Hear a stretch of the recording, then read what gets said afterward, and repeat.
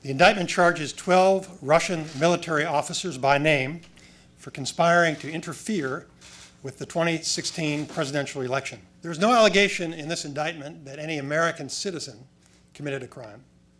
There's no allegation that the conspiracy changed the vote count or affected any election result.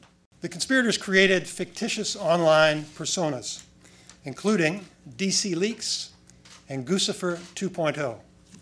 And they used those personas to release information, including thousands of stolen emails and other documents, beginning in June of 2016.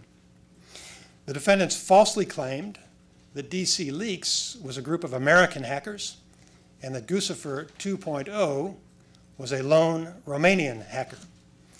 In fact, both were created and controlled by the Russian GRU. In a second related conspiracy, Russian GRU officers hacked the website of a state election board and stole information about 500,000 voters.